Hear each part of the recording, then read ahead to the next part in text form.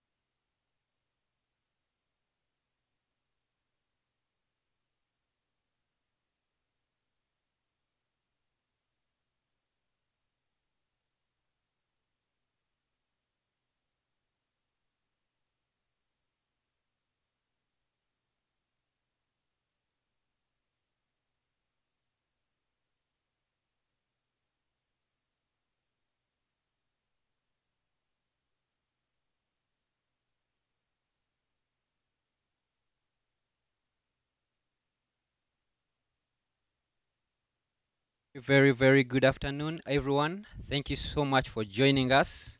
This is the NSSF Financial Literacy Program. This is when we convene for our next 2 hours of school. We've been through school, we've been through university, we've been through kindergarten, we've been through primary. Everything we've been taught history, chemistry, mathematics. No one ever teaches us about money. So this afternoon, for these next 2 hours, I'll be the headmaster, I'll be your professor, I'll be your everything, the principal. I just have a few matrons lying around somewhere in this school. But for the next 2 hours, we're going to be talking about money. My name is Apollo Mboa, and I am the headmaster of this school this afternoon. Thank you so much for joining us. Welcome back. It's a new financial year. We took off a break for one whole month to prepare for the next 6 months, and that is what planning does. As we are planning for you as NSSF, we ask you a question: did you plan for yourself? Because as institutions, we have a mechanism where we sit down and plan. We take off a month and plan, and do things for to just make sure that we can deliver to everyone. But while we are doing that, are you also planning for yourself? We need to ask that. I usually ask the matrons of this school, are you also planning for yourself as we are planning for uh, the membership out there? We are paid to plan for you, but are you planning for yourself? Thank you so much for joining us. Again, today we are talking about multiple sources of income. We are joined by a panel of good experts. My job is a simple one, just to introduce them, a little bit of them, not all of them. But before I do that, I always want to take you through the perspective. Why do we do this? Why are we always, as NSSF, you have been asking for your 20%, and maybe we are not doing webinars about it. But when it comes to your money, the one that is in your pocket, we are coming and saying, can we talk about it? And that is what we are doing. We are coming to you and talking about the money in your pockets. So, why do we do that? Why is it that as NSSF we are stretching beyond your 5% that you give to us and coming to you for your 95%? Today I want to just share two numbers out of the several numbers I usually share. That last number there, only 5% of the people who have worked end up financially independent. What that means that if you are able to order something from Javas, if you are able to drive to worker's house, if you are able to buy data or stream this live like what you're doing right now, while you're in employment, you're also able to do the same when you go into retirement. Most of us, when you go into retirement, 95% when they go into retirement, they need to drop in level. What that means is your children are encouraging you to go back, and they are saying, Daddy, you go to the village. Continue, the village has fresh air. They are convincing you in all sorts of things. There is no jam. But those children are not going to the village. Why? Because they know there is nothing that good in the village. And besides, all the villages have become cities. So the price of sugar in Kampala is actually the price of sugar in the village. So while you are thinking of retiring and going to the village, because your incomes are going to be lower, you think your expenses are going to be lower, don't lie yourself. Your expenses are going to stay the same, or even go above what they have been. So what are you doing while you're in employment to prepare for that time? 56% of us, again this number, 56% of us, Shadrach, before you go to the next slide, 56% of us get financial advice from a family member or a relative. Now, you get your good sum of money and you're engaging the house girl, you're engaging your brother, you're engaging everyone in the clan and asking them, what can I do with my money?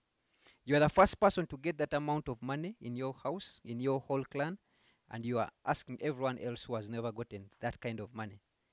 And these people will give you advice, not because they wish you to fail, but because the advice they will give you is exactly what they know. They will not tell you, they will not say, go into treasury bills when they have never done treasury bills. And whichever advice they are giving you, is it the best advice for you? Make use of a professional advisor. At NSSF, we provide those services. I won't say at free of charge. I will say you have already paid for that cost. So whether you use the service or not, you are paying for it. Multiple sources of income. Allow me to go to the point today. Every year, new businesses are being registered. The graph you're seeing there is the new businesses that are being registered every year. Just last year alone, you got about 18,000 businesses, 18,000 new businesses being registered. What that shows is there's a lot of entrepreneurship happening. People are waking up and they're involving themselves in multiple sources of income. Where can I do it? Side hustle here, side hustle here. But today I want to speak about that side hustle. Is it working? Do you need to have the side hustle? Yes, we are entrepreneur, but how many of us are successful? We want to have that conversation. Allow me as I finish to just share with you these numbers.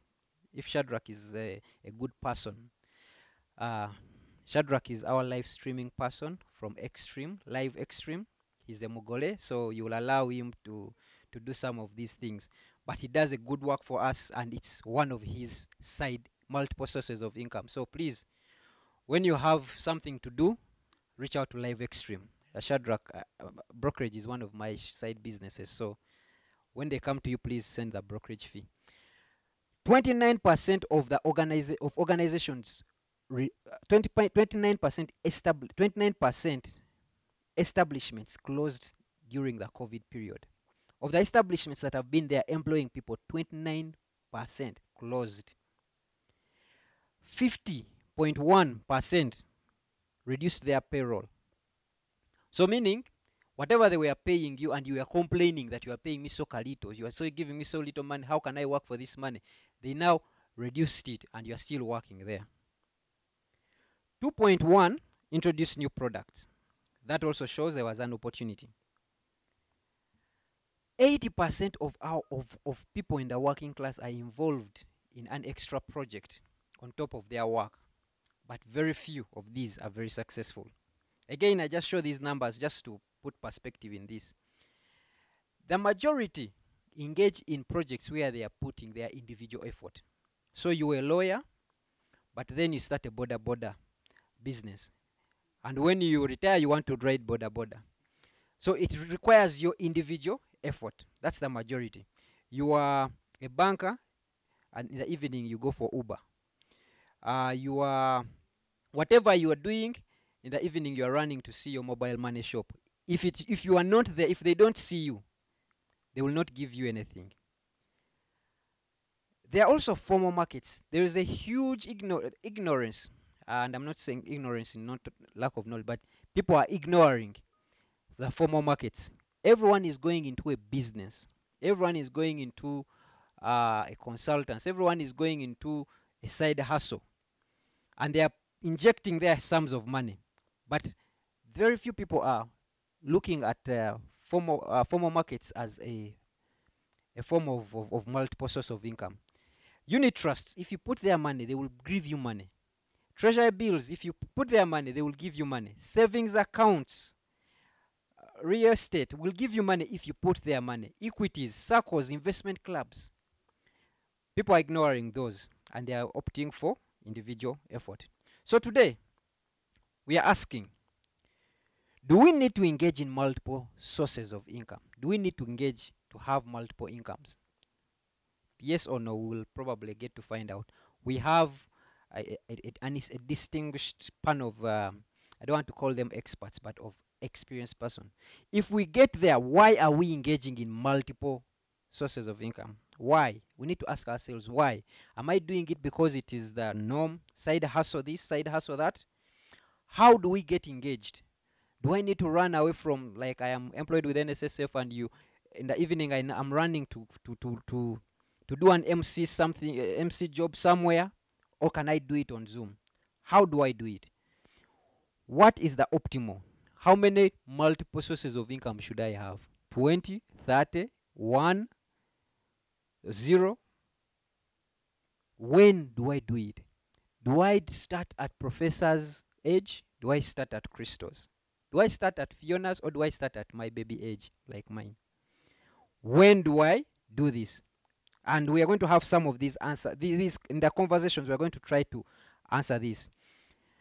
Is it a forever project that forever I will be always pursuing multiple sources of income? That when I am now 80, I still need to have multiple sources. Oh, at a certain point, I need to consolidate. When I'm a judger, do I need to have multiple sources of income? When I'm 18, do I need to have multiple sources? Is it a forever project? Etc, etc, etc. So we are going to hear personal conversations from the their personal conversations from a distinguished panel. But before we do that, I would need to know who we are, who we have right here. If you are Fiona, please help me launch that poll. We need to know who is with us today. Thank you so much. We have 430 people with us right now on Zoom. Much more on social media, the other social media channels. I cannot see them right now. So, would want to know, are you female or male?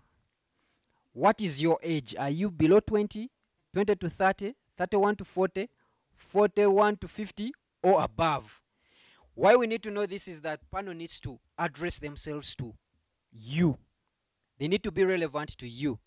Kindly take off 5 minutes, 5 minutes to, no, sorry, 5 seconds to pick, and then I can introduce to you. I'm actually excited. I can't hold myself. I'm excited to introduce some of these people.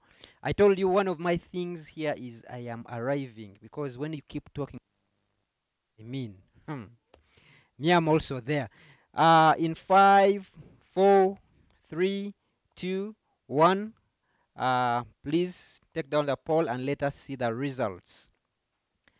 Take down the poll and let us see the results. What do the results say? 57%. This is now, I don't know. We did something right. 57. Thank you, Christos. Thank you, Fiona. 57% are male. The very first time we are having something. A male majority for this. The next, in terms of who is attending, we have 33% between 20 to 30, 42% between 31 to 40, and 17% 41 to 50. The rest are above, only 9% is above 50. Thank you so much. Kindly launch that second poll, and then I can introduce this panel. Launch the second poll. We just need to understand what you are doing. Launch that second poll, and then I can hand over to this panel. Yes, how many streams of income do you have? Do you have 0? Do you have 1, 2, 3, or more than 4?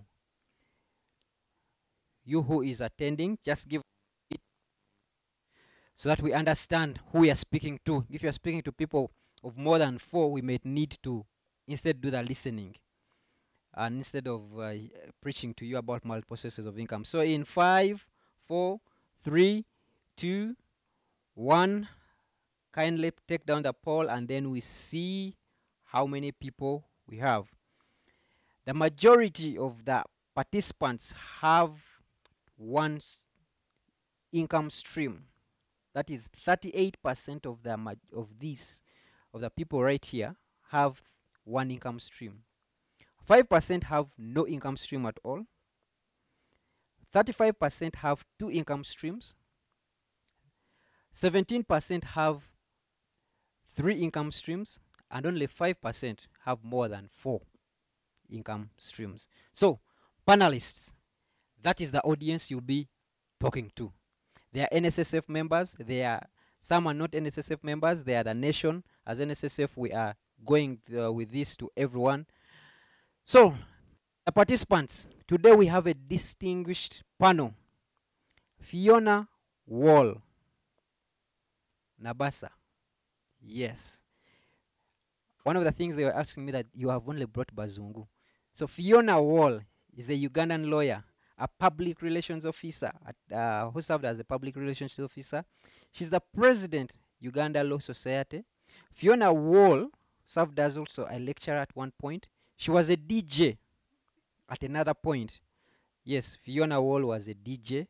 That's still also, I'm trying to wrap my head around it. And currently she works with the National Water and Sewage Corporation. Fiona, welcome. Crystal Newman, another Muzungu name. Crystal Newman is a celebrity, a TV personality, radio personality, TV host, MC, digital influencer, and she's been doing this for over 20 years. Crystal, thank you for joining us. Augustine Nwagaba, a graduate of London School of Economics, Masters of Science, MBA, and PhD. He's an international consultant in the African region. He's a member of the African Panel of Experts Development.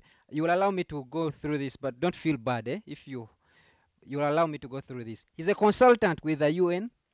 He's a UN consultant on analysis of COVID to the manufacturing sector. Actually, that report I read was produced under that. He's an international consultant on analysis of Ugandans in diaspora. I'm going to skip some of these. He's chairman.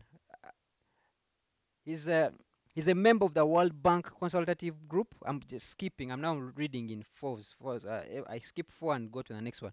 He's an international consultant for the Economic Management Project of Sub-Saharan Africa.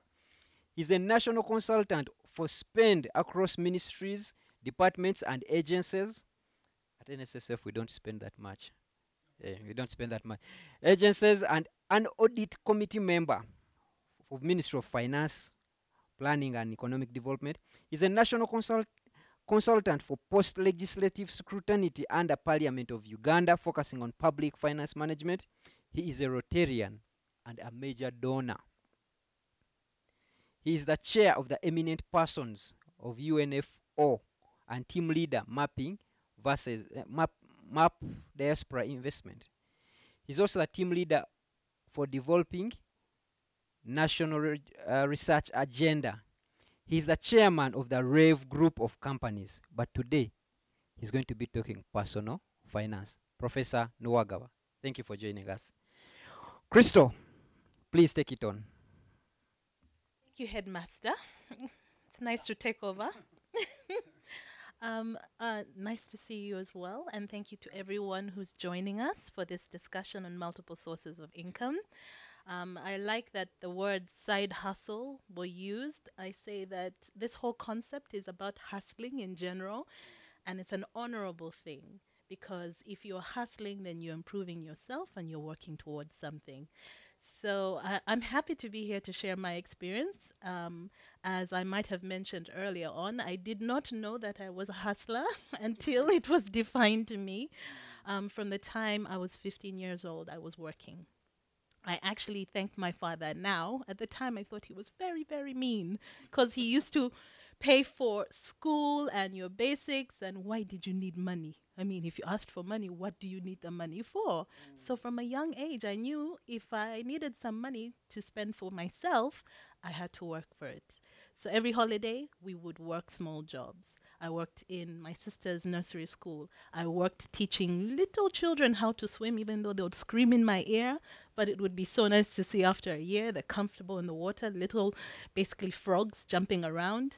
In my S4 vacation, I worked. In my S6 vacation, I went to the UK and I worked in a McDonald's the entire time I was there. People get comfortable. I could have gotten to a point where I was on radio. I was making some money, decent money for my age, and I didn't have to do so many other things. But I jumped into other things. One of the first things I did was television, hosting as well, and emceeing. Now, people would look at me like, but why do you take it so seriously? Because when I would MC an event, I would meet the client once, twice. I'd go to the venue. When I'd get to the venue, I'd meet every single person there. Who's the hostess in charge? Who's in charge of sound? Who's running the presentations? Go through the program with everyone, and people are like, okay, you're taking this a little too seriously. Isn't this a side gig for you? But I'm like, no, I'm taking it seriously. It's giving me money. And over time, in communication and media, I've continued to apply myself in different ways to keep earning, and not just from radio, not just from TV, not just from emceeing, but now also online. A lot of my work is digital now. So I would say I've been doing my thing since about 15. But for a lot of the people who are joining us now, we are still trying to define what multiple sources of income is.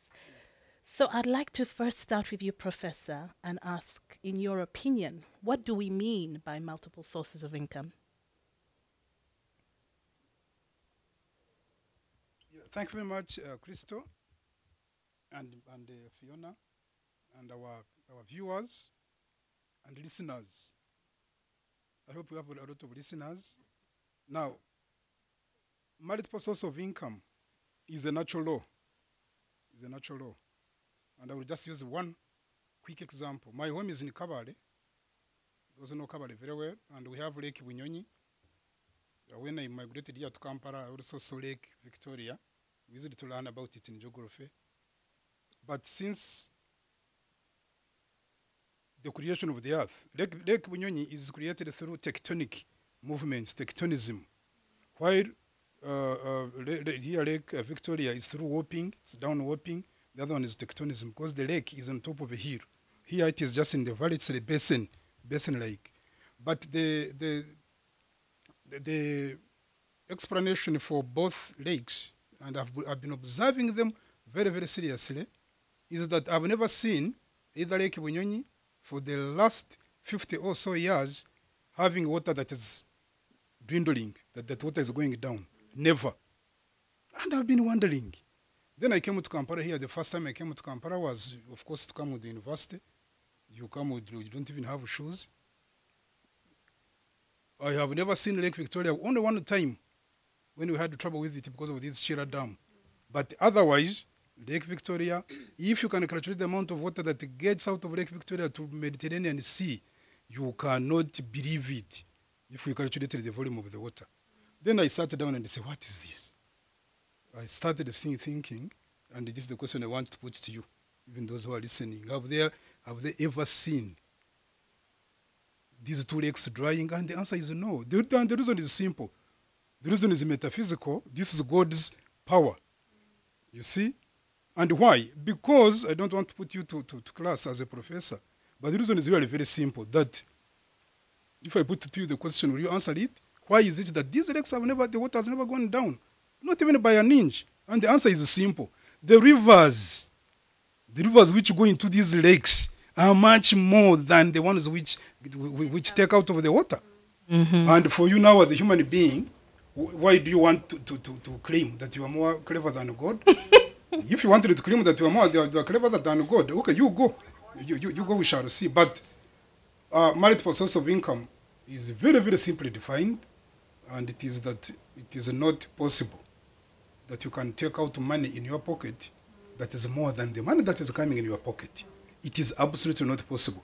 If you are that kind of a person that is in the habit of getting money out of your pocket than the money which is coming into your pocket, we are going to find you in Makshini Bay enjoying the sunshine. I'm telling you, and we shall come for you. I will bring you tea and food. But most of us, and I'm speaking just as a natural person, not as an economist, not as a financial person, not as a professor, not as a person who has seen a little bit of blackboards. I've seen a little bit of them in quite a number of countries, but nobody has ever taught me that. Mm-hmm. This I was taught by my mother. My mother never gone to school. Is from, those who understand Uganda, is from Rubabo. These homes of Professor Kagonyera's as well. And my mother, I'm sure, should also have been a professor. Who's already in the areas that this Professor Kagonyera's, he has produced Professor Nwagaba. Even our sister was a professor. My auntie, who is there, last born. So my mother told me that you must have what you call inzibizi. Inzibizi means you must have some income in your pocket which must make sure with it that if they come rain a day or shine a day, you have some money in your pocket. It's called inzibizi in Ruchikaro Nyankore. And I didn't find this at the London School of Economics. Nobody taught me this, including Green, who formed the World Bank. But for me, my mother had told me, please make sure that when you are spending, Can you imagine? Can you imagine? The poor woman never went to school. Please make sure you have what you call NZBZ. NZBZ in Ruchigaro Nyankore, direct English translation means, please make sure that in your wallet, that's why I like ladies. These men I don't like very much. Because it's very hard to find a lady in her bag, not having some money. These men will just move and they don't have any money in the pocket. But a lady will move like my mother, will never, she was in the church. The moment they come, she has a small book where she writes money every month. And she takes her money there. And she doesn't have a lot of sources of income. To cut the story short, therefore, Crystal, multiple sources of income is a very simple thing to understand. I think from my exposition, please make sure that your expenditure is less than your income. If your expenditure, let me now come to global economics. Let me talk as a professor now. If your expenditure is more than your income, you're going to run what you call a deficit. You're going to run what you call a deficit budget. And Uganda runs a deficit budget. It is very, very unfortunate. It runs a deficit budget. The money the country earns is less than the money the country spends. That's why this country is never balancing its budget. So it is always in problems. When the Minister of Finance goes to Parliament every day, is asking for supplementary budget or for loans. The reason why you go for loans is because you are spending money than you get from Uganda Revenue Authority, which is very bad. Countries like Botswana, and let me pick Botswana. I like Botswana with the Ketumire Masire, the great democrat in Africa whom we celebrate. Is the only country that has surplus in New York. And you cannot joke with the people in Botswana. They are the people in Africa who do not have any single debt. We must celebrate them. Why? Because in Chigaro Nyankore they cut their clothes according to according to the dress, according to the size of the cloth. The chicken, have you ever seen how chicken eats? How does chicken move and find food? It bites something it can swallow. It can swallow. So that's what it is, Crystal. It is a very simple thing. If you are a man and you are the woman, you are in your home and you want to spend more than you earn, you want to ask your husband more than he can accept, that's called nagging, and your home is going to break up. Your home is going to break up completely. And I'm also a professional counselor. Professional counselor, not one picked on the road. I have a certificate, professional counseling. These are most of the cases we get. Women who are nagging their husbands that they are spend, I mean there is no money, because the husbands spend more than what they earn. And this is absolutely not good for yourself, not good for your family, not good for the countries you can see, not good for the global economy, including America. America earns 200 billion. That's the balance of trade with China. But China sells their goods worth 200 billion in America. America sells China goods worth 60 billion. There is a trade deficit between America and China of 140 billion. Do you see how Trump was going to fight with Jinping? This is the trade war between China and US. And it's not good, therefore, at individual, at family, at community, at national, at international level. This is what I wanted to say. Thank you so much for that. I like that you talked about your foundation. You talked about the natural order of things, even when we look at nature. And then you talked about the individual level, then the household level, then you keep scaling up community, national. And at the end of the day, it's all about money management. I'd like to go over to you, Fiona. Thank you so much for defining the multiple sources of income. In your experience, when was your first understanding of seeing someone, having different sources of income, and your first understanding of what this concept was? Because I know you talked about your mother and how at some point your mother even had 5 businesses. Could you tell us more about that? So my first experience, my parents were civil servants. And when I was 8, I think because now we were 3 kids, and I think my mother did maybe think she was progressing at her workplace. She quit work to be with us at home. That's what she said. But we had what we call boys' quarters, or a guest place that has various rooms. And she started 5 cottage businesses. She had a bakery. She had a weaving loom that weaves bikoi. She had a small grocery where you get groceries, all sorts of things. And she also had a salon, a beauty salon. She also was supplying food. She was working with some people to supply food. I think she started with schools, the army, things like that. So she just had a share there. She wasn't an expert in that area, so I think she had shares there. Now, I was exposed to her multiple sources of income because my mom had a very serious, similar to Professor, a very serious habit that she has up to this day. She had a little purse, a little black purse, and every day she would collect whatever she has earned. It would be about 4 p.m. And she would put it in that purse and she would give it to me. I was in Ginger, and I'd get on a bicycle and it would ride me up to UCB. And in UCB there was a friend. I was 8, remember? So at 8 years old, you're banking your mom's money. And I didn't know. It was only recently that I was talking to, I think, a friend of mine, and we're talking about her mother's habits. And I remember that. She had a friend at the bank, and unfortunately she passed away. And this friend would give me, I'll just take this bag to the friend. The friend, I think, would bank it for her and give me a slip. And I'd put it back in the little purse and I'd take it back home. That happened all my life up to when I was, even now, if I went to see mom and she'll say, how are you? How are the kids? It's not a surprise for her to just say, I saved some money. Can I contribute to the fees this time? Or can I do this? Because she always has something kept away. So whatever she got from those small businesses, she saved. One. The second thing my mom did that was quite, in the 80s, it wasn't normal for people to save. I think we were coming out of the war, and Ugandans, my parents were the first generation from the village, who are working now in town. And it was either about enjoying money or the war. You're surviving, looting. You do not know when the war is going to come. So a lot of people just enjoyed life. Ginger was like a party. Everybody was a civil servant. They were living in big corporation houses. Nobody was thinking about building. But I remember my mother always harassing my father about buying land, about doing this. Should talk about all these things. And one of the things she started doing, which I also appreciated, is that she kept putting money back in her businesses.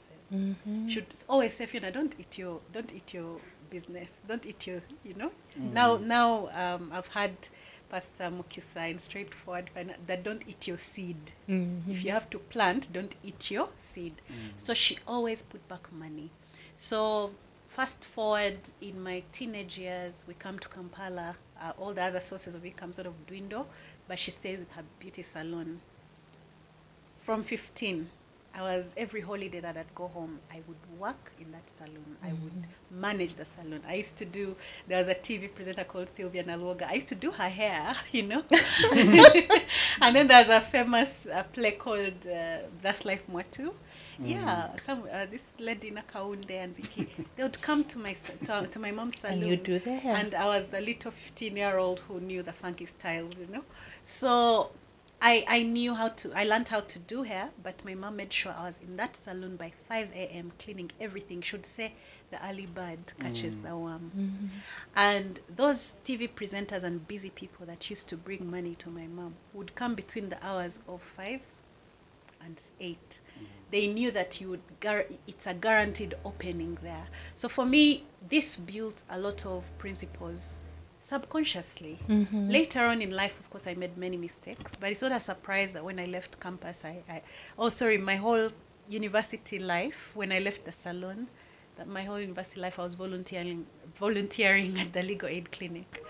And sometimes you do projects and you get a little money. I remember I was so proud to go to LDC and pay my first hostel fees from money that I'd gotten from that. So although I must say that my parents did not train me to value money, They trained me to value relationships. In fact, our parents would frown at the love of money. So I didn't value money. And I made a few mistakes. Whenever I had a lot of money, I'd either give it away, or I felt like Or it's selfish spend to it. hoard, you know. So if you have friends who have needs, if you have this, this is when you spend. And as mothers, sometimes we do that. The day you get that what do you call it, that money windfall, you just take your children to Cafe Javas, and you know, I used to I've had those bad habits despite my mother's training. But as life goes on, and it was very telling, the percentages between 30 and 40, you start thinking, oh wow, you start seeing your bosses not wanting to leave because maybe they've not planned well. You start realizing you're getting closer to retirement. You start thinking, what if I lose this job? You start thinking about your parents, because between 30 and 40 is when you're looking after maybe your parents. So if they did not invest in property, in things that last, now you're looking after them. And you're thinking, I do not want to be in this situation. So multiple sources of income for me have taken on a shifting, and it's very telling that the highest percentage of the people on this show right now are between their 30s and 40s. I wish they were between their 20s and 30s, because that, I feel that's the most productive time. I was very happy that the first 5 years of my work life, I had 3 jobs consistently. And I was one of the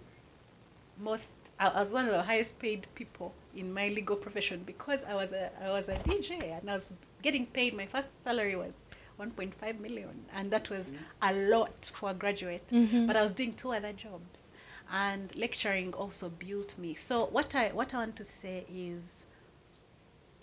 having multiple sources of income is not enough. You need to have certain basic principles, like don't eat your seed. You know why you're saving. Another one that I learned really late in life is save before you spend. Before you spend anything, save. Put something aside. Yeah, then something consistent that I've had since I became a Christian when I was 10 is tithe. Tithe, it's biblical. It's, every businessman will tell you, the Rotarians, you know, it's maybe their form of tithing. Tithe, give back. You have to give back to nature, to where you got from. You have to say thank you. Okay. Yeah. Thank you so much for that. I love that, you know, we're looking back at our parents and that generation, and it was so common then. And it was about people applying themselves, who were working hard, using their hands, you know, to bring in money in different ways. Now, we have since seen a shift, especially when a lot more focus started going towards education. Just from the poll that was done, we know that the majority of people who are joining us right now have one source of income. Yes, just one. And I want to understand what happened. What do you think happened to change that, where the attitude became, when I get a job and I get a salary, I'm good.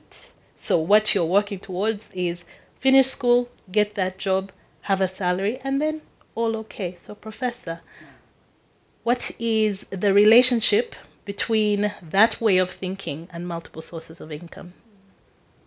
Yeah, thank you very much. That's what thank you. That's what we call arrivalism. Arrivalism is killing. Society is killing us, because people think you're going to graduate, buy that small car, build a small house somewhere in a two-room house in Nigeria or where, and you have arrived. That's what it is. And this kind of thinking is very parochial, is the one which takes us back. What people need to realize is that society changes, needs change. Because now, for me, I went to school, studying was free. I go to secondary school, in current currency, maybe it is about 100,000. But my daughter now, in order for her to do well and be admitted in Namagungo, Gayaza, needs to be in a nursery school where I'm paying 2 million shillings. So absolutely now there has been a change. And this change, fortunately, or unfortunately, has forced people to think of multiple sources, to me, which is really very good. And therefore, multiple sources of income, as I've already told you, is a natural phenomenon is a transitory. It is something that is going to be forced on you, even if you didn't let me use that, even if you didn't like it. Because obviously everyone will find that the income you have from one source is not enough. It's not enough. I'm not talking about wants, because I want to differentiate between wants and demands. A want is not a demand. It is not necessary to want, because sometimes what you want is not necessary.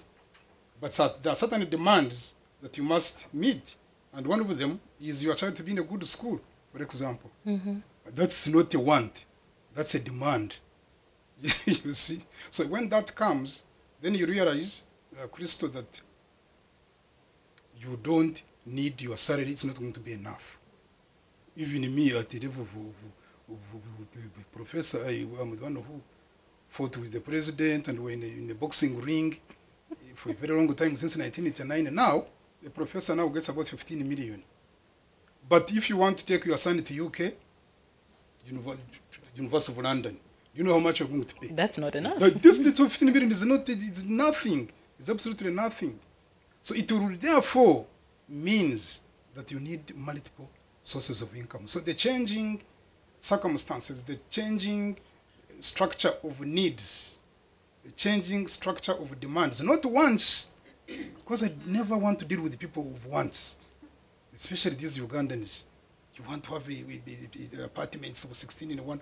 You want to have a Mercedes-Benz, which Patrick Vitatori is building, is driving, which professor is driving. We have worked for 40 years. You also want it, Fiona, when you just graduated yesterday. This is kind of thing. I really hate these Ugandans who are behaving like that. So let's differentiate, Crystal, first between wants and which are really unwarranted in many cases, and then needs and demands, which are coming as a result of changing society. Society is always dynamic. And what I want, therefore, to urge Ugandans is to fit in this. I don't want anybody to live on the wrong side of the road. Because do you know what is going to happen? Sorry, as I speak about individual predisposition and needs, excuse me, because of macro, because individual operates in a macro economic environment. Sorry, if you see me again going to macro, that's the reason. Because you realize that the changing economic environment where you are operating in will not allow you even to hold your wishes the way you wanted them.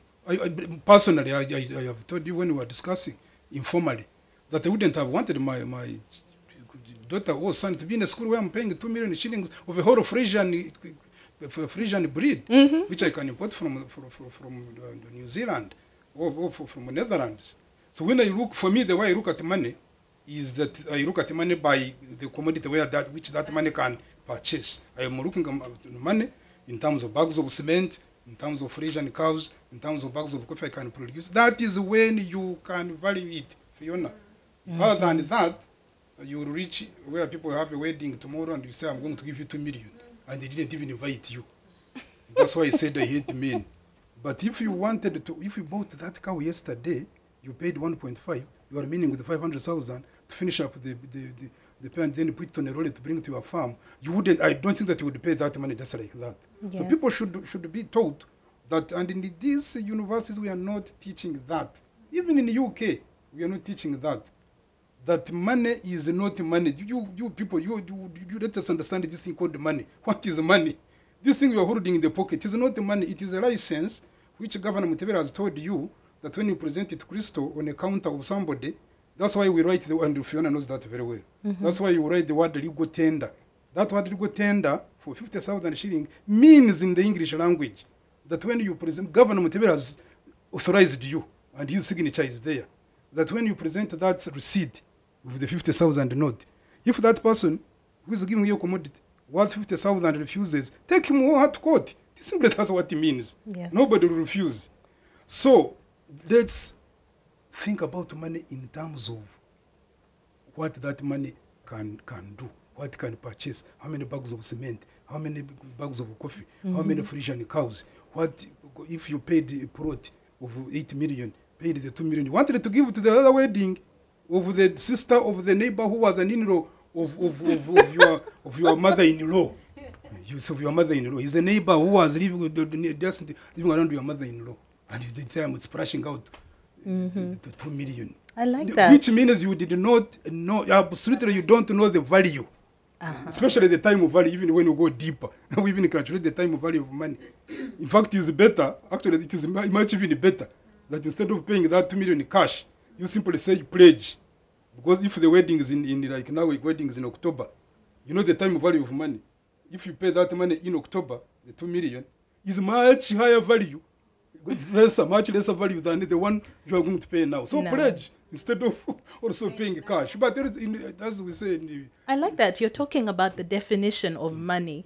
And like you said, people look at cash, look at what's in the bank, look at what their salary is. But those chickens running around in your compound are money. Money. Cows are money. Coffee is money. It's money. So there's a big need for us to have a change in our understanding of money. Understanding of money itself, what is it? But what I'm hearing so clearly is financial discipline and money management. Money management. You touched on that, Fiona, when you're talking about your mother and her habits. And like you said, the older we get, when you're young and money is coming in, woohoo, which I think is the case for very many young people. So you are celebrating, the money comes in, especially the one you haven't planned for, and immediately you spend it. I'm going to treat these people, I'm going to buy this. But as you said, the older you get, you need more money. The moment you become a parent, the moment you start to say, okay, I want to buy land, I want to build a house, you need more money, but your salary will never change at the same rate, at the same speed. So I want to go over to you, Fiona. You talked about your journey, understanding, how you have to look at money, how you have to treat it, and how important that is. I'm asking you now how important it is to manage your money when you're going into multiple sources of income. Because you talked about your mom having 5 businesses, 5 cottage industries. But did she start them all at once? Or she started one at a time and made sure that she kept putting the same money back into that business before she went to the next one? So that relationship between multiple sources of income and money management. One of the things that I learned from my mom is do what you're good at. She was always a cook. So in the earlier days when they were serious civil servants, every Sunday she would cook for the whole street, She loved cooking. So it came naturally to her to start baking. She started baking for me, going to school, when you bake things. And then my friends would see these scones and they loved her scones and they would ask about them. And then the next day, maybe the Mothers Union women will ask my mom, maybe do this for us. Then she started baking like that. Then maybe when it grew, she had a friend who was working in Mukono who had started this whole looming, weaving business. My mom went there and spent quite a lot of time studying the weaving, looming, and she even came back with someone who could do the actual work. Another thing she did, she studied in Kianda College, and I think she made some relationships with Revlon, and they were doing trainings of what are they called? Hairdressers. So she got this skill. And when she opened up her salon, she was actually the only person that time that I remember in Ginger who would treat people's damaged hair. Because that time, people are beginning to relax their hair, and there are all these products that had acid, that there were all these damaged things. And my mom used to use avocado, like to give treatments. These things that we're doing now with natural hair, avogi, my mom was doing them in the 80s, And I think that what she meant to do then was to do what she was good at. But she also didn't spread herself too thin. And eventually when she didn't have time, she dropped everything else and stayed with the thing that made the money. But one of the things that I wanted to just mention from what Professor has said is our education system is also partly to blame. You get out of school when you're on average 22. And everybody tells you that until you have a degree, you can't have a job. And we think that the only sources of income are employment. Right now, in the last 2 years, my son just finished P7, he's going to S1.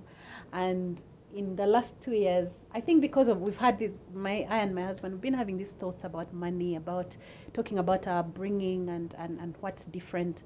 And in the last 2 years, part of me doing an audit of my life and realizing, first of all, do you spend, a professor talked about value. When you look at the list of priorities in your life, do you spend according to your priorities? Because sometimes we keep saying my family comes first, but what are you doing for your family with your money? When you're spending every night, there's a time people were sending around invoices of lawyers and how much they spend in a bar in a night, you know? And yeah, so that audit, do a time audit first of all. I had to do a time audit because I had many jobs, many things spreading me thin. And one of the things I learned is I wasn't spending my time in the priority that I thought I should. I wasn't giving my family the time I needed to give them. I wasn't giving. Then my jobs, I needed to look at what brings in the most income. Am I spending my time there? You know, and that for me happened a long time ago. And I realized, you know what, this is my job at National Water. I have to look after it because it's my main cash cow. Then the other side hustles. Do you have to do side hustles that require you to be there? You know, now I am not as young as I was when I was running around with 5 jobs or 3 jobs, you know. So I do not have the energy to leave National Water and go to another job and hustle. So that's why I will take maybe a board position that has money on it, or I will do a small speaking engagement, or I will do a consultancy that has reasonable money, because now I value my time. When I agree to be paid a certain amount of money for a consultancy, I am agreeing to employ people to do that work and supervise them. So you have to value your time. And that's what one of the things we need to look at. There's value of money, as Professor said, then there's the value of your time. Now, we have a lot of people now who have gotten into farming. You know, Ugandans, we get into these fads. I did farming. I went into that fad, you know, about 6-7 years ago. I did farming, we're doing this farming, and it was very, very profitable, but it took me, I and my husband would have to be at the farm because it was in Moya, it was very far. We'd have to leave on Friday, you've killed a work day. Come back on Sunday, you're exhausted, you're irritable, you can't look after your family, you don't have time for anything because we are chasing the money. Then it became the value of our priorities. So we said, no, let's first put farming aside. Now we figured out rice. We are serious rice professionals now. We will do it at a time when we can afford to do it. But right now, our priority is these little babies. So what can we do around these little babies? That time I was lecturing every evening. So I quit lecturing. And I said, let me see what I can do. So I started speaking. I started conducting trainings. And this bringing money, you know.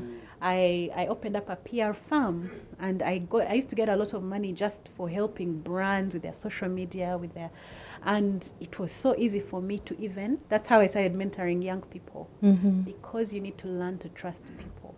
By the time you get to your 40s, you should not, if you have 2 side hustles and you're working at both of them as hard as you were at 20, you need to quit because they're going to kill you. That's why we get hypertension. So I tried a takeaway, I did, and I realized that no, I cannot. I have to. Because you have there. to be there. I can't.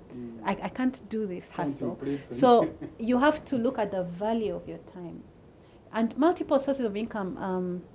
Apollo raised a very important issue: money markets. There's money that earns money without you doing anything. For me, this is the best money. I'm getting lazy in my old age. Professor, don't laugh. But I am very fascinated by the power of compound interest. And this is something I learned in just the last few years. As an adult, you wish you knew this in your 20s. If I knew this in my 20s when I was a DJ, I probably would have stayed a DJ and saved all my money in a unit trust, you know. I would be a billionaire by now, because the principle of compound interest is so powerful that you are having other people make your money for you. And these people are highly regulated. One of the other side hustles I do is I'm a member of the board of trustees of Zamara.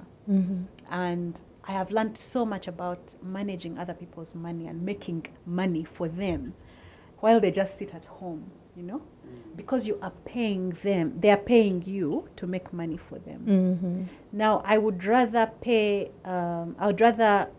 bank my money somewhere and lose the immediate, what's that? The immediate satisfaction of spending it now. Immediate gratification. Yes, so you need to defer the gratification.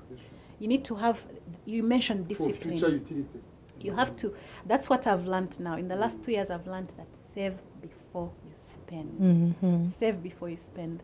I have a friend who wrote a book called Money Talks. She's called Barbara Katende.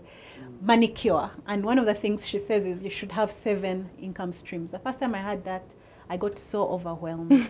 I said, I can't do this. This is too much. I can't, you know. But I think what Apollo raised is very important. Sources. If we had an exciting moment where we bought land. We forgot about it because it was, you know, when you buy land in a remote area and you completely forget about it, then a buyer comes like only 2 years later and the land has doubled. You get it? Just land, idle land seated there.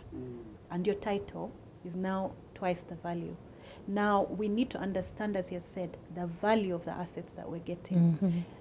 I have had issues with real estate. I've watched my mother, I've watched families. We've also been part of it. You put so much money in building apartments, maybe 2 apartments. You build 2 apartments and then the rent is 500,000. You know, you didn't do math. So that money is not coming back for 20 years. Yeah, you spend about 250 million building this set of apartments, and in total you're getting 2 million per month, and then you have to chase the land, the what are they called, defaulters. You have to spend about 2 million every time that defaulters run. First of all, they've run with like 3 months rent. Then you have to pay lawyers. Then you have to repair and repaint for the next person. It doesn't make sense. So by the time you get all your hard-earned money and spend it in flats, you better do your math, you know. So I've learned to say that do not spread yourself thin. Do what is easy, low-hanging fruit. There are those things that are easy to do. Today, a lady walked into my office with jewelry. I didn't even have money. But these women just like spending on tiny things where they think they are making. This lady works in an office next to me, and she came and just made a killing in her office with jewelry. That she probably went downtown and bought the jewelry at nothing, and now is making a killing. So do the things that come easily to you, that you come love, naturally to you. but also reduce the things that take all your effort, because you need to be alive. That is very important. There's saving all this money, spending all this money, working so hard, and then you just die at 30 or you die at 40. Your children will still be orphans if there's nobody to manage their lives, then because you've spent it, you know. So I think we need to realize the value of time, the value of our money, and the list of priorities, and make sure that we do a priority audit in our lives. Okay. Yeah. Thank you very much for that, Fiona. I think that's some great advice, because I know that right now we have people who are part of this conversation who are like, but I have the other land. I can also put chickens. I can put some goats there. Then, you know what? The other plot of land, I'm going to put some rentals. And then I think I can also start making clothes. And, you know, out of the room at the back of the house. And I think that's what happens. So some people get so overwhelmed that they lose everything, and they say, okay, let me stick to this one thing. But also you talked about the power of discernment, how before you get into something, you first do your background checks, you understand the trade and see if it is right for you. And look at it, don't start big. Exactly. And also look at what it is you're doing, what your job is or what your business is, and how these other side hustles can fit in to that. So thank you so much for that, because I think that stresses people, and they're like something small. Yes. One of the things that I've learned after a lot of hustling, and that I realized that 2 things I do well. I communicate, and I'm a lawyer. And those are the 2 things that have now become, I will say no to everything else that doesn't fall around those areas. And that has helped me a lot and then if I feel tempted to do what Crystal is doing, I'd rather put that in a money market somewhere, because I'm not going to do that. Yeah. Okay, thank you so much for that, Fiona. I know Apollo is here, and I'm going to the headmaster. I am sorry, the headmaster is here. Yes, Headmaster. Thank you. Thank you, Crystal. Allow me to interrupt this conversation. You're getting a lot of love. Allow me to use that word, a lot of love from the chats here. Fiona, your DJ friends, say hi. There are people saying, she was our DJ. Hi. Crystal, they're saying, yes, you are a hustler. They're saying hi. There's quite a lot of love coming to you guys. Thank you so much for, you have quite a following. And just to put it in perspective, ladies and gentlemen, this is my show. I'm the headmaster. So please, when you are sending, first send to me, then send to them. We want to go to our next poll, but before we go that, I just need to note out something someone here noted out and said, while the professor and Fiona were sharing their stories and they were talking about their parents, some of us were looking and saying, what can we say about our parents?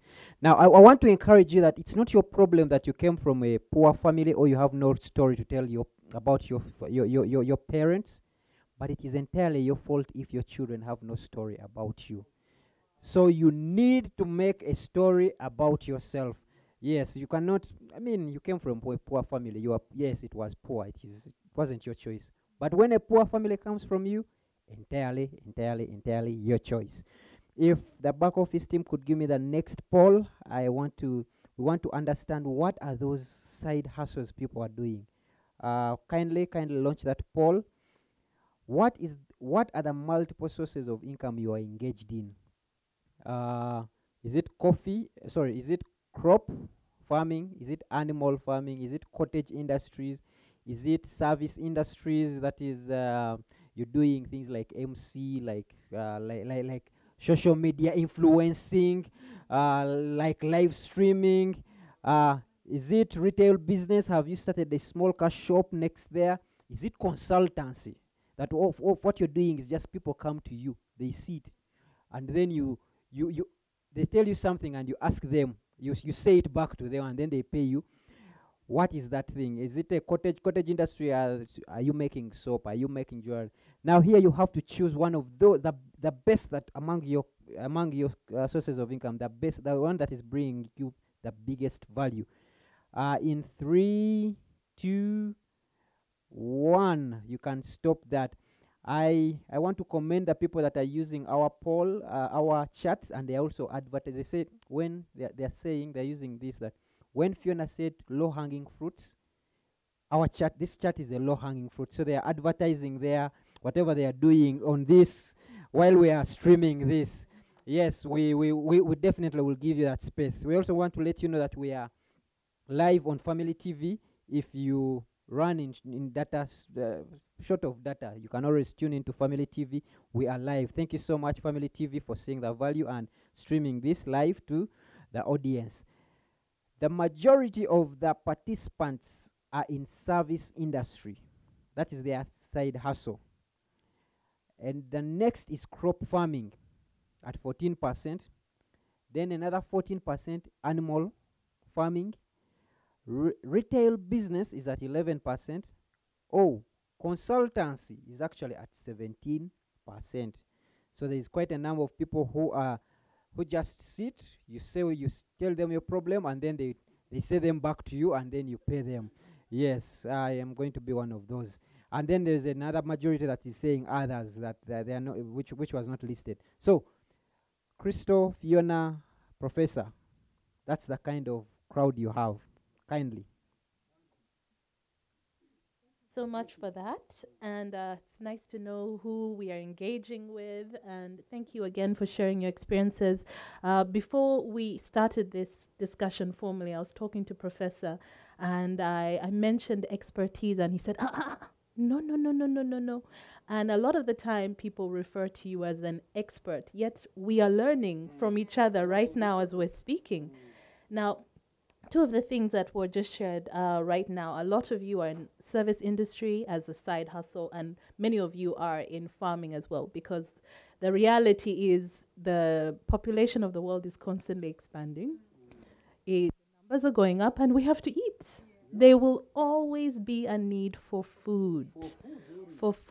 And Professor, you were telling me that when it comes to tomatoes, it's like no one can even tell you anything about tomatoes, because So I think what a lot of people feel overwhelmed by, they don't know how to begin.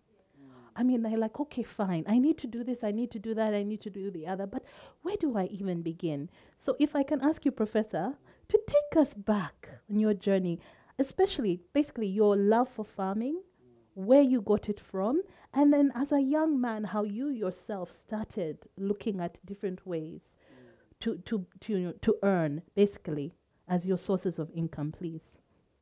Thank you very much, Crystal. First of all, we can, some of us should thank God because really, you could not even think that you would be in Kampala, first and foremost. But by grace of God, you find that you are here, you are competing effectively, and the thing that I have come to value is actually valuing yourself.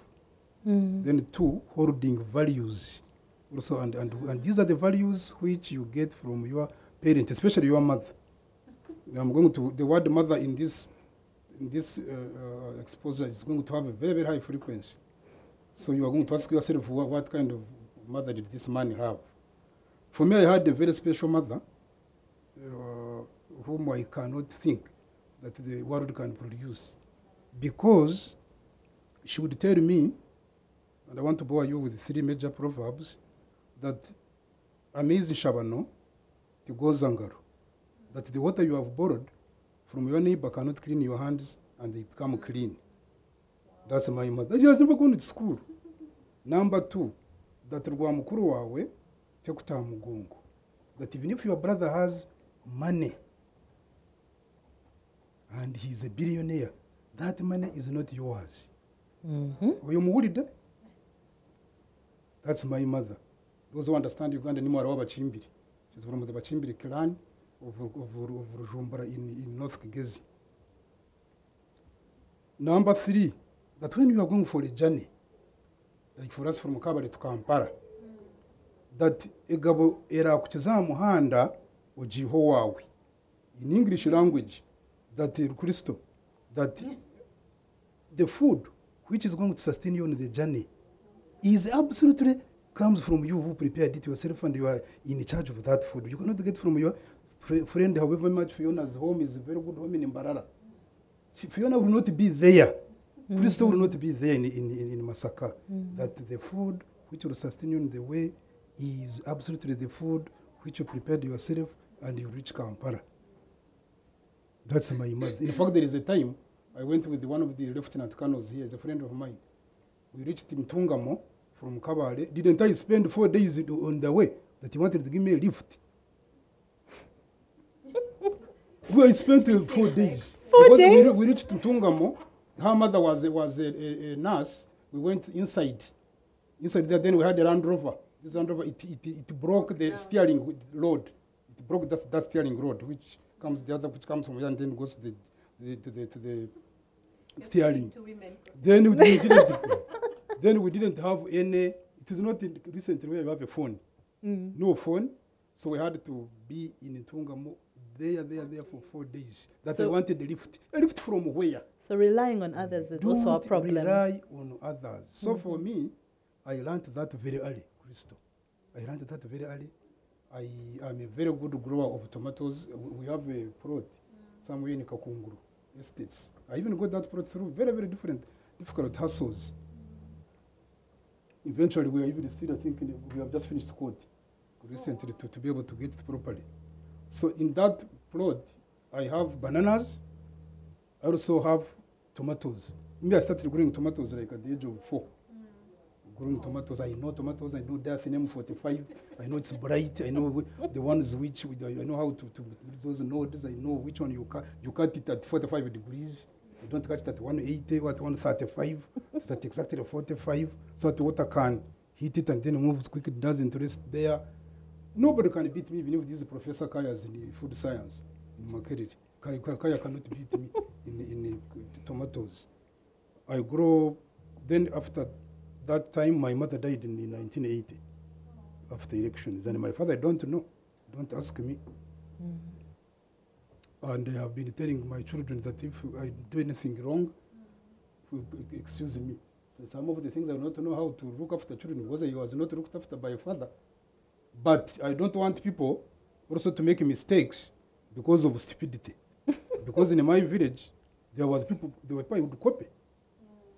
You see, a child in Uganda doesn't grow in a home, grows in a community. So I was brought up by many parents, and I can mention their names if you want. So I grew up with very dignified people. And our village has very, very dignified people. I can mention some of them. Governor Emmanuel Mutebile, the father, especially the father. This Evelyn is the mother of Cephas, Birunja and Barat advocates. Evelyn. These were dignified people, and my mother was with those dignified people. So she was poor, very poor woman, but she knew she had the character of very, very high value, very, very high set of values, and therefore she was liked very much by these ones. So these ones, of Evelyn, they became my mother. They became my mother. Even when she died in 1980, I was in S2. Can you imagine? S2. So, after she died in S2, I said, now, what now? Now. I said, are you going to write on your forehead that you are a double orphan? This will not help you. This will not help you. So I said, now, I'm going to have young shoulders, but I will have an old head. So I basically grew up as an old head on young what? Shoulders. And they say, if you have young shoulders, but you have an old head, you can stand now on the people who have taller shoulders. And then you see far. Yes. So I stood on people, and our village really, I want to thank God for it. It's called Chijuguta Parish. It has, let me mention the people who are there. Let me mention for the purposes of the, we have Johnny Vikangaga, is in my village. Professor Ezra Suruma, Bumondo Kagonyera, Governor Mutebile, Professor Joy. Don't we have a professor catch? They don't have about 12 professors there in one village. Just in the same. If you say Professor Nwagaba, it's nothing. It's absolutely nothing. There's nothing much to fuss about. So you were very blessed very growing dignified, up. Yeah, dignified village. So we learned values. We learned values at a very, very young age. So I learned to respect yourself, to be to determine your self-determination. And of course we had the church. So morals is very, very high. Some of these things we are learning it from here, that you can steal somebody's money. We are just learning honesty, it from here. integrity. It is for us, Christo, we are learning them from here. When we read that you tell a lie, that you can tell a lie, you tell a lie. How can you tell a lie? So when we then started, I grew up in that community. So that had a very, very big impact on us. Then we became, because of my own mother, she told me how to work, self-respect, and respecting others. Then I started cultivating my tomatoes, selling them to Kigizai school, to the school.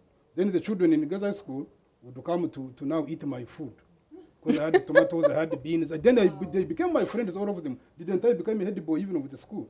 Eventually I joined the school, I became a president of that school because of that popularity. Then after I worked with in a hotel, those who know Kabale, I worked in Highland Hotel as a waiter to count plates and forks. They used to steal them a lot. But for us now from a home of very, very high moral values, I've already told you, they could not now lose any single fork or spoon. And then I was promoted. I was promoted, came to, banana wine, which was producing in Kabale, was the one in charge of it, of Kanoni Batuma. With the Pamela. Pamela is now the chairman of the National Planning Authority, Pamela. Now the father-in-law was a great friend of mine in Kanoni Batuma. He loved me a lot. He has a very, very high value system. How could you do a mistake with the Kanoni Batuma? So those are the people who grew up with. After I think S4, I hope I'm not boring you. For me, I'm a business person naturally. So I used to go to we started to see, because Kabale didn't have food. I realized that in the school we didn't have food. Portion is not there. When you go to the kitchen, they give you very, very small portion. But when we visit Tunga High School, there's a lot of food. Then I said, why is there no food in Kabale? Then I asked my head, supposing I engage now in a portion, isn't that likely to make money? So I started now a business of. The reason why these countries are not developed, Christo, So is because you looked for the need. People died because there is no need. But when there is a need, I started the business of bringing posho from we would go to Ruimi, where there's this cement, this Hima cement. Then we buy posho in Kasonga Nyanja in the morning, come back. There were these people who would hire. We got the role, go on the role. But because I had very little money, I said now, if I use my money, small money, I would be able to buy half sack. When I started that after S4 vacation. But now the only money I have, I can buy half sack of posho. Now I now could make the deal with the driver. The drivers are these. I know one of them. I can mention the name. Nono is a brother of Santo, and they are there in Kabali. They are even listening if they are there. Okay. So they would give me advantage to be the askari now of the role, so that I now when I reach Rwimi, I will be the askari of the role, free transport, keep the other money, add it on the capital. But actually, by the time exams came of S4, we thank God I was still the best student. Can you imagine through those circumstances? So, Professor, if I may interrupt, I've heard so many amazing things as you were talking. You're talking about taking it step by step. Step by step. Step by step. You don't just jump into everything at the same time. Also, another thing I heard was, of course, integrity, honesty. That means people will continue to want to deal with you, continue to want to give you business. Yes. Another thing I heard was the importance of relationships and your networks. Because for many of our side hustles, they start with the people that we know. It might be the people in your office. You're talking about the lady who came to sell jewelry. It might be the people in your community. It might be your friends at school. You can sell your cookies, your mandazis too. So I was hearing all these different things. And I know that from our earlier conversation, you said you're into tomatoes, you have matoke, bananas, I mean pigs, I mean cows. beans, I have a lot of maize. Now, I was thinking about what Fiona said about also sometimes spreading yourself too thin when you have so many things going on. And I think a lot of people talk about the juggling of balls. And if you're juggling too much, eventually everything will fall. So how do you manage all these different sources of income? Because, again, we have to go back to time management, money management as well, but also that discipline that comes with knowing how to let all these things. And of course, management. You know the word management. What does it mean? Getting work done through people. That's all. So Fiona, don't fear, because like first of all, where we have this farm, it is very near. It's not far. It's about 40 minutes. If you have a good car, it is about 40 minutes to drive there. You cannot have a farm in Kabali. When I'm here to take you were even talking about your home in Kabale, where part of it you can still rent it out, and it's making money for you. We have a home in Kabale. Actually, I was talking with my son in the morning. I even showed the crystal here. The way you build it, like if you want to build now your family home in Noya, is that the way we build towers, each room is a house itself. It's a suite. Yeah, we have about eight of them. The crystal I've shown her the picture. It is 8. So each room, even as I speak right now, everything is hired. Even when I was just coming in, somebody sent me 1 million just to need. So your home is making money for you and as the well. And the boy who looks after it, because I know many people, I copied that thing in South Africa. They started that, then it came in Nairobi. Nairobi, somebody would be in Nairobi, but he has exactly Airbnb. Actually, our house is on Airbnb. So near B and B. So a family comes, stays in it, pays, even there are some people who have not paid me. So you get that room, it is hired separately. Get another one hired separately. Get another one hired separately. The boy who looks after it, also give him, and then looks after the home, also gets some money, and look after it very well. Okay. Then we have another one where we have bananas, and where I'm growing those tomatoes. It is here in Kakunguru, the other land which was in Kota, was fighting. That one, you build this small house as well. We built this small house, sitting room, bedroom, store, sitting room, bedroom, store. He's hiring it, I think, like 250,000 each. That's 500,000. So if they pay him for 3 months, 1.5 million. I don't touch it. I don't touch that money. That money is the money who's at the gate, the manager who's looking after it. I don't even go there for about 6 months. Even this one of Kabale, I don't go there. This farm has got I've got workers there. The coffee, because we grow a lot of coffee there. and the price is good now, 4,600. If the price of coffee is not bad, the maize is bad, coffee will be good. In economics, it's pump priming. In economics, it's called pump priming. One community will pump prime another. Okay. So that you don't lose out. And this can manage there. So these boys will manage the place. Okay. These ones will manage. This one, it is just management. Patrick Bitature was actually telling us, he was our speaker, the other day, Mauritanian. Let me advertise my club. I'm the president of the Rotary Club of Muyenga. And I want people to be Rotarians. In Rotary, we serve above self. And Patrick Bitature was my guest speaker the other day. We had 1,000 people on a call. Patrick Bitature said one better statement, that he has business in Nairobi. As you know very well, he has business in Nigeria, but that in business in Nairobi, Patrick has not been there for the last 6 months, and it is making tremendous profit. You don't need to be there. Because Patrick has put very good management, and then you build trust of the businesses. So we build trust of the people who work with us. The exercise management. I've done management. I have an MBA. Okay. And I know what management is. You trust people, delegate properly, give them sufficient authority to make decisions. Then for you get reports. How many pigs are produced? Our pigs produced a lot of children the other day. And each child is, each daughter is... I love the passion. 70,000. Yeah, you said you sell 10 and that's Yes, 700,000. 700,000. Thank you so much, Professor. So what you are But saying... I've not seen them. I've not seen them, and I'm comfortable. But you I'm not know worried they are that there. They will die, yes, I'm not worried. Thank you, Professor. So what you're telling us is you don't have to do everything By yourself. yourself, no. So you may feel intimidated thinking, oh, but I have to do this, I have to do that. But there are ways that you can set the foundation, start the process, and then allow it to start to take care of itself. Now, over to you, Fiona. When we're talking about multiple sources of income, we're talking about how times have changed. Our parents used to earn from small businesses, maybe even around the home or the farm. And then, as you said, the world keeps changing. Then we started seeing more and more people becoming professionals, getting jobs, getting promotions, and building careers, and they were earning there.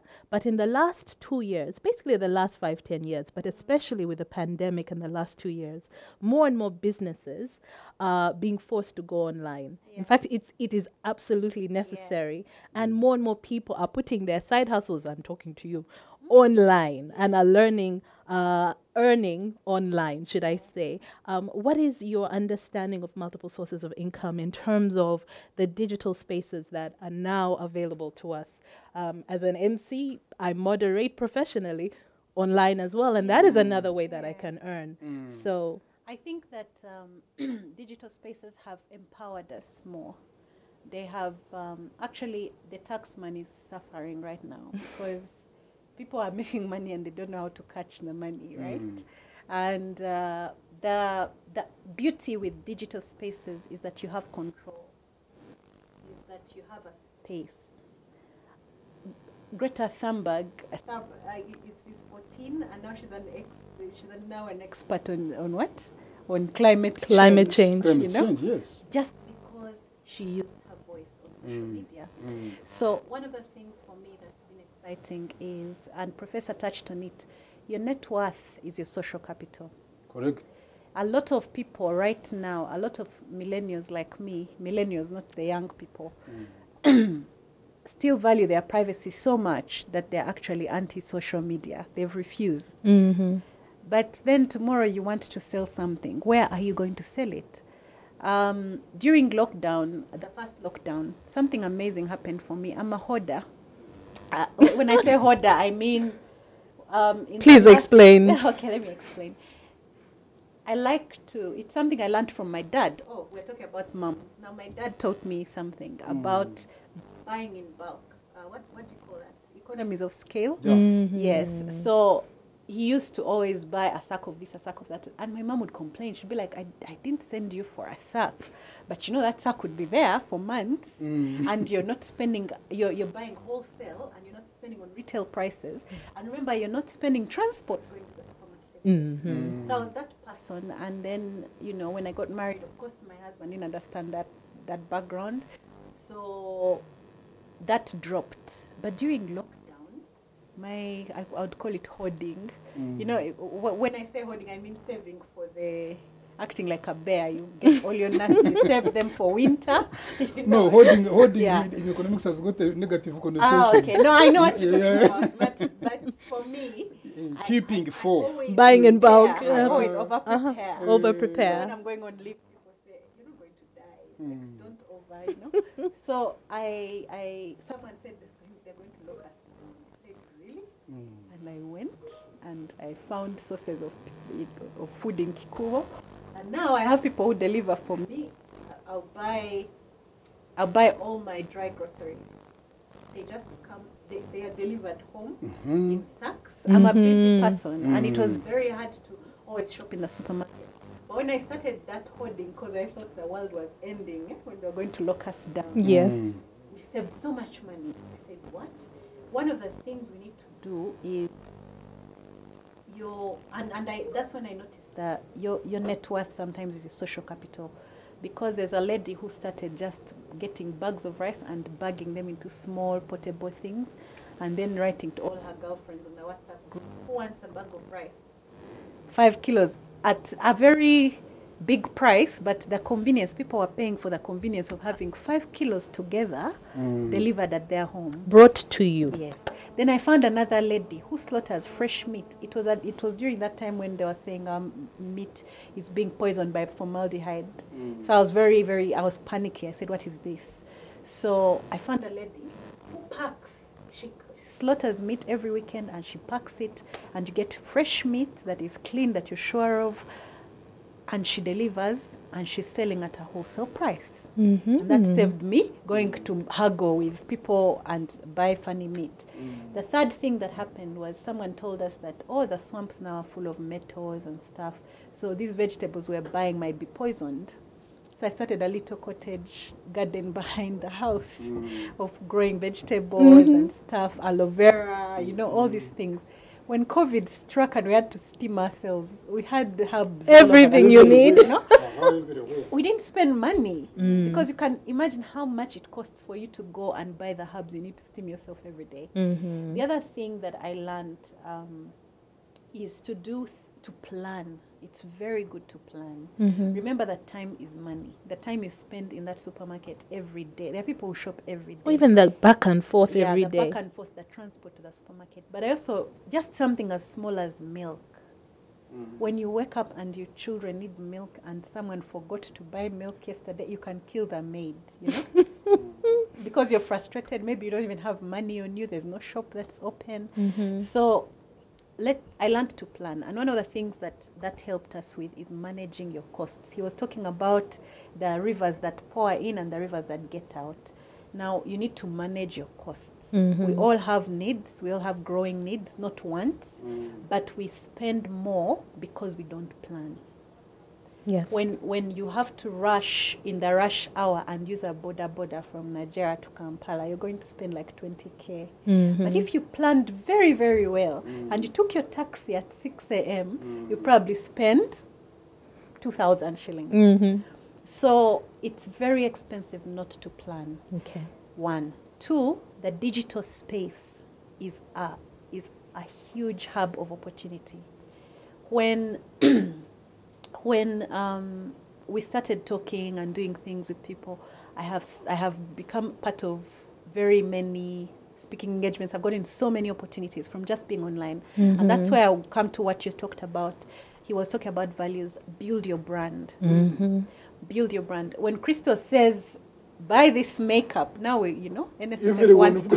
Right now, NSSF is paying Crystal for her to associate herself. That brand association, that is money.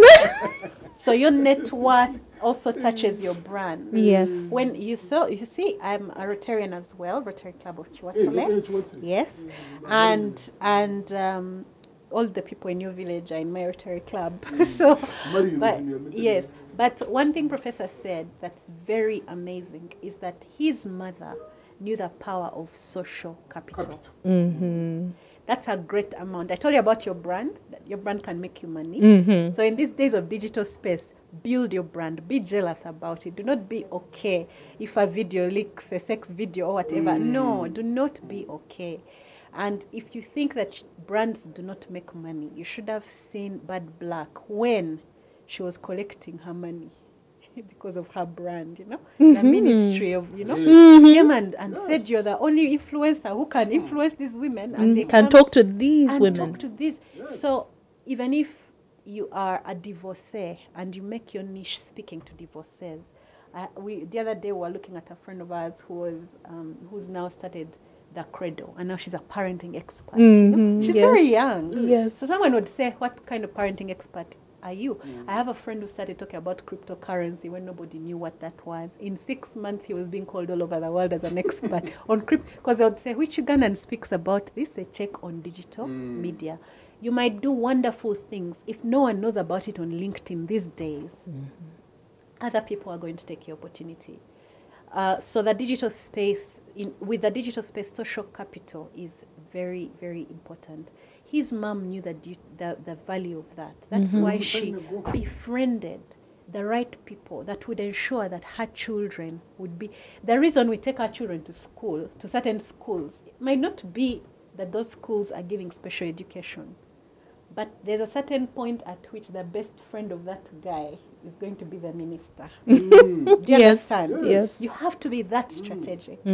Professor wants his daughter to go to Harvard because he knows that people do not go to Harvard to get first-class degrees. Nobody asks you what kind of degree did you get from Harvard. The moment they hear you came from Harvard, you're sorted.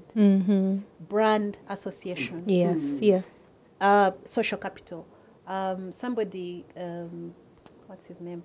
He said, John Maxwell says you're the average of the 5 people you spend time with. Now, these people that we drink with, these people we hang out with, there were these old plays that used to be done by very old people, by Bakaimbida or whatever, and they would show you this man. He goes and drinks every night.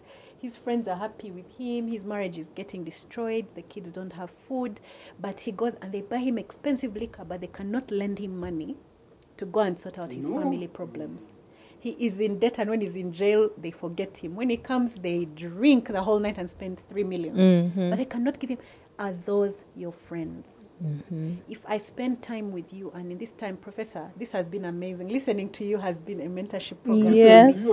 I wish I had paid for this time, you know? So what I'm saying is, what is the value? What is the value of that time you spend with people? Right now, I'm very jealous about my time.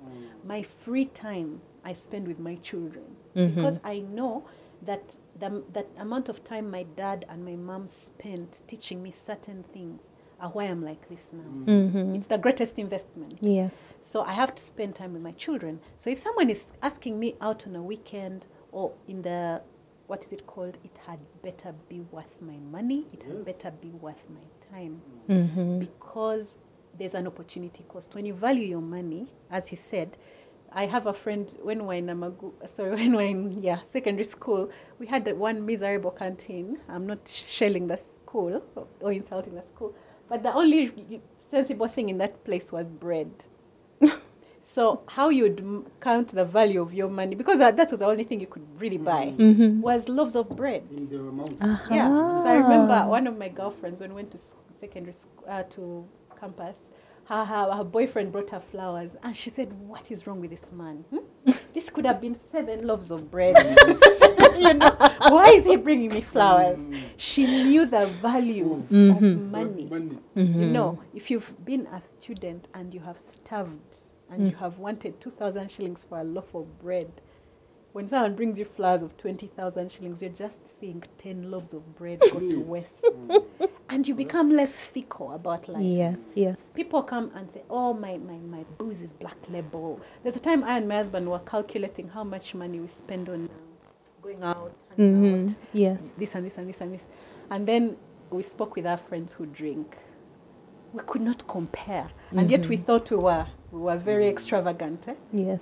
You know, there's a lot of money. When the president talks about alcoholism and alcohol, he has a point. I think a lot of our GDP is in that place. Okay. The amount of time, how much you spend recovering from a hangover, how much work you lose because you're paying. Mm-hmm. That walk of shame. There's that thing of the hangover. What is it called? It's a movie, The Hangover. They wake up and this guy has a tattoo and there's a lion in the bathroom and you do not know. You have to spend the whole movie of about a whole week almost reading their wedding, trying to figure out where did the lion come from? Why don't I have a wedding ring? And it all came from an extravagant night out. Thank you. So you need to count the cost of your decisions. I'm not talking against booze here, breweries and the rest, but I'm saying you need to count the cost of your time. Drink responsibly. Yeah, the people, your company. You know, bad company corrupts good character. Yes. My husband has been a good example of that. I always used to think he was really, really very strange because all his friends, a lot of the friends, apart from his like best friends, most of them, even the ones he tells you, I went to school with this one, then you discover they're all like 6 years, 7 years, 10 years older than him. Older than him. Mm-hmm. And they're all businessmen and some even